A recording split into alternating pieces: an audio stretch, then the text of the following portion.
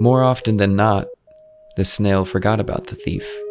Okay, hello everyone. Thank you for tuning in to the Iron Snail premiere. First off, I want to apologize because the weather has been awfully spooky lately. But anyways, that's neither here nor there. Today, in very exciting news, the Prologue jacket, the Japanese Selvedge raw denim jacket from the Iron Snail line, is finally relaunching and coming back into the shop on the ironsnail.us. I'll tell you how to get a free one at the end of the video, but still.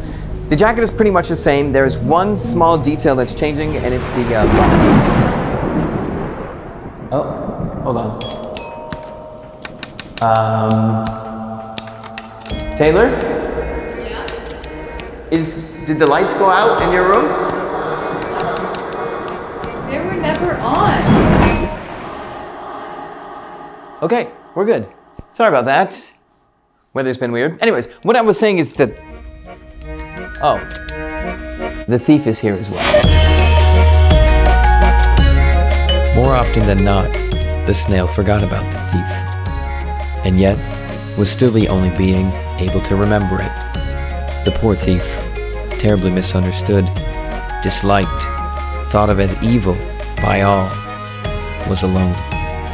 In a world consisting of light and darkness, of hearts and eyes, of timber and stone, the thief was nothing. Before the beginning, when everything consisted of nothing, the thief thought of itself as something.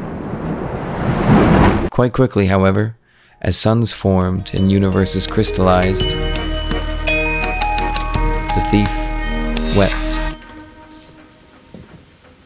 More often than not, the snail forgot about the thief.